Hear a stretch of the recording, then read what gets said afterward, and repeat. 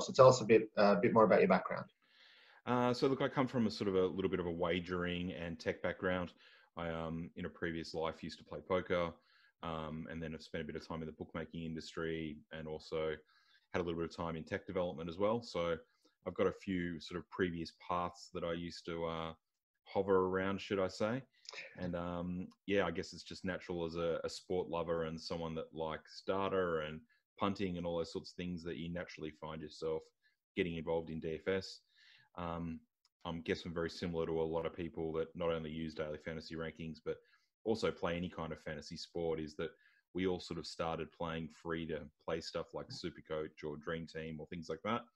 And then eventually you get sick of spending time doing research and numbers and stuff like that with no reward. So you naturally move into either wagering or DFS. Right. Okay. And that's actually where I was going to get started. So a lot of us, got either play NRL fantasy or NRL Super Coach or the AFL or cricket equivalents of that. Can you give us a really basic rundown of how daily fantasy is different and just a bit about how popular it is globally as well? Sure. So daily fantasy sports allows you to really immerse yourself in a particular game. And the big difference between a season long event where you may pick your team and then do a couple of trades each week, daily fantasy sports is very much structured to a specific single game or a single slate. And a slate may be on a Saturday for AFL, there might be 4 or 5 games. And those selections that you make for your team are based on that slate or those games. So you've got to pick from a player pool of the people playing that day.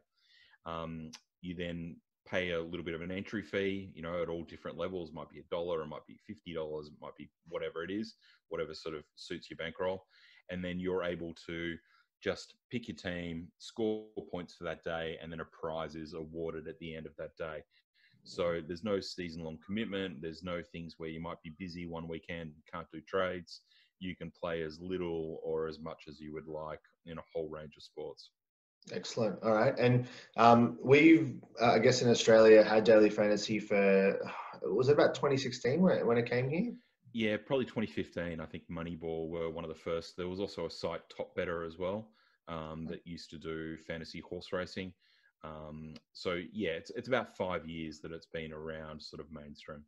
Cool. And can you give us a picture of, I guess, the global landscape? Because I know American sports do this in a whole, I guess, a much bigger picture. Yeah, sure. So obviously the US DFS market is huge, whereas we're very fortunate in Australia that we've been able to, sports betting and horse racing is really part of our culture, and you've been able to walk into a tab and place a bet, for my whole life. Whereas over in the US, the only way you could get a bet down was either going to a bookie that you knew or a casino, perhaps in Las Vegas or one of the main spots. So DFS was incredibly popular for people that not only wanted to do season long, as we touched on before, but also paid contests.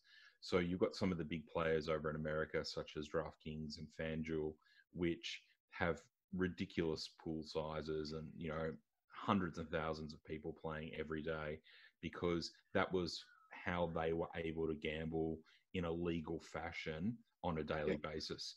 The goalposts have obviously moved a little bit in the last 6 to 12 months, where state by state online gaming and betting on your app has opened up, but the DFS landscape internationally is huge, especially in the US. I guess the new frontier will be India in the coming years.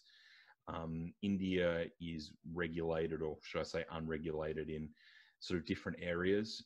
Dream 11, which is the monster of the industry, which is probably 5 to 10 times the size of DraftKings, covers parts of India, and you've got, millions of people playing every single day, tens of millions.